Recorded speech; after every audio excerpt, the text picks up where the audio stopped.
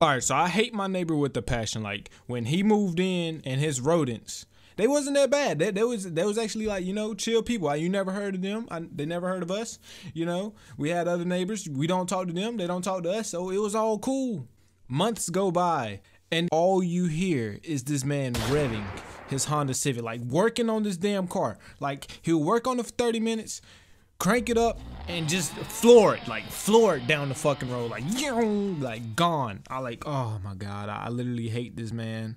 Like, it used to be in the daytime when he used to do this. Like, he used to do it in the daytime. I didn't have a problem because I was up during the daytime.